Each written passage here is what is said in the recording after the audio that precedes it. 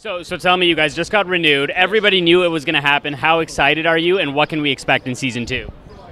I think we're all very excited because we created something amongst ourselves and also with the story that we wanted to continue.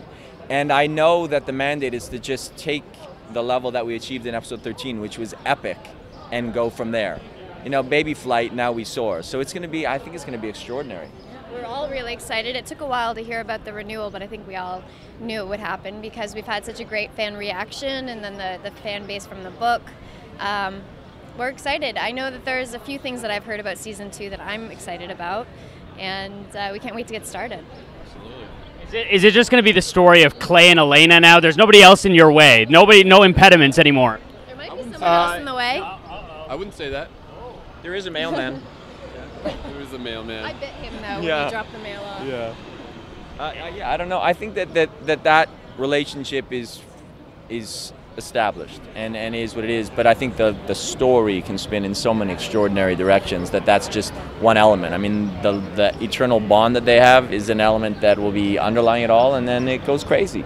And there is the baby that is coming. That might add some drama. Yeah, I love babies. You gotta see the baby. We gotta find the baby. We gotta find the bearer of the baby. You gotta find the mother. Puppies are the best. I mean, seriously. Imagine a puppy Potty baby. trained now. They'd be the best. Okay, and finally, we're at the Upfronts. What show are you the most excited to see? Have you seen the lineup yet? Ours. Who else in the Arrow series? Because Steve's a good friend of mine, and my son loves it. And Flash. I'm curious to see how that goes. Because I thought that kid was great. He was in 3 or 4 Glee, and he was in Glee. I thought he was fantastic. I didn't know him from Glee, but I thought he was really charming and interesting. And I think that he's a very cool choice, actually. Amazing. Well, have a great night. Thank you so much. Thanks. Thank you. Good to see you again. Really, yes. I'm just over. I can't believe. Well, I'm gonna come by for your photo. I think we'll take a photo, in there. Oh.